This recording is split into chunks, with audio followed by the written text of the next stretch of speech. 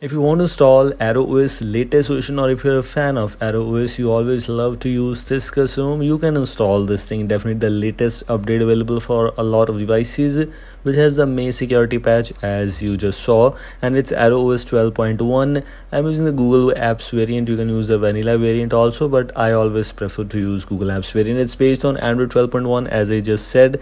It's available for like Redmi Note 8 and a lot more devices. Like right now I'm using it on Redmi Note 8. If you're able to see one thing, actually this is not by default what you are seeing right now. It's actually a customized launcher and customized wallpapers and a lot more things, because I have applied a Magisk module, and you can do all these things with just the help of a Magisk module. So you can convert your AOSP device to Pixel. I made a video already yesterday. You can go and check it out. I'll provide you the link for that. Other than else, you can see the animations that it's based on Android 12.1. So all these useful, interesting animations are already there. The power menu, internet tile, everything is there. Black background, maybe a dark background, add quick settings panel background. So yes, keep this thing in mind. If you need white, even if you're using light mode, you will not be able to get that. If I move the battery stats, you will see the battery wipe stats option. So that's useful, of course. And of course, battery usage from the last full charge instead of the past 24 hours or etc. So yes, this is good. Something is customized here, and I don't think so I need to talk much about Arrow OS, because a lot of users are already aware of it. You can simply install the latest update on a device if you want to, because there are no major new changes in this new update. So that's why I'm not able to show you anything else, but I just wanted to let you know that you can use the latest version on your device. You can customize some status bar icons if you need them on your status bar or not. It's up to you. You can use the call strength icon, mobile data, ethernet, etc., and of course some bit of other stuffs, etc. at all. Security, etc. has face lock.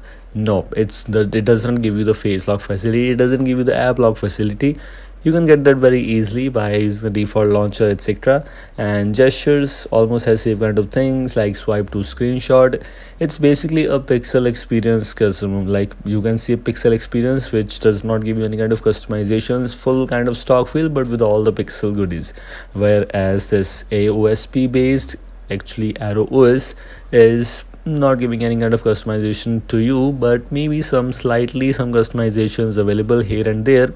You can use that, but you will not be able to use the pixel goodies. You need to use Magisk module to make it as a pixel one, but it gives you the OTA update facility. So that's really good. If you want to install a custom ROM which gives you OTA updates, you can definitely install Arrow OS on a device. But yes, I will recommend you to use only official version. If you're using any other unofficial version or any modded one, it's up to you. I'm not responsible for anything. But other than else, this is all from today's short and simple video. If you like this video, don't forget to like and share this, and if you're new here, don't forget to subscribe me. A lot of custom ROM videos are coming very soon, including some Magisk modules, some other modified things. Thanks for watching, and goodbye.